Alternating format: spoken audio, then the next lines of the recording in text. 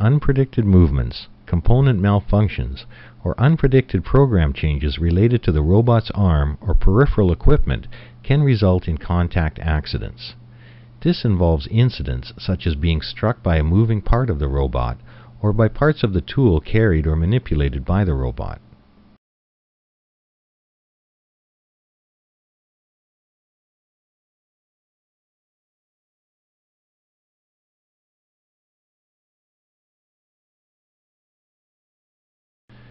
The advantage of a fence-type barrier is that it is capable of stopping a workpiece which might be ejected by the robot's gripper while in motion.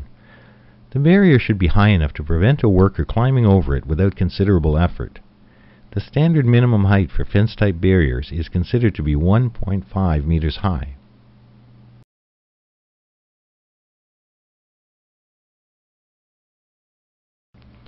This animation shows the layout of the physical barrier enclosing the perimeter of robot work area with an interlocked access gate.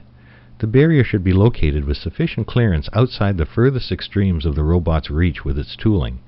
By using an interlock gate, if the gate is opened, the robot within the work envelope immediately stops working.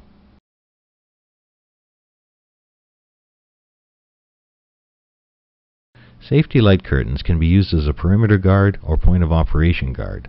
The robotic welding work cell shown here is guarded on all 4 sides. The back of the work cell uses a control panel and hard guards to prevent entry to the safeguarded space. The wall must be high enough to ensure that no one can reach over it into the protected area.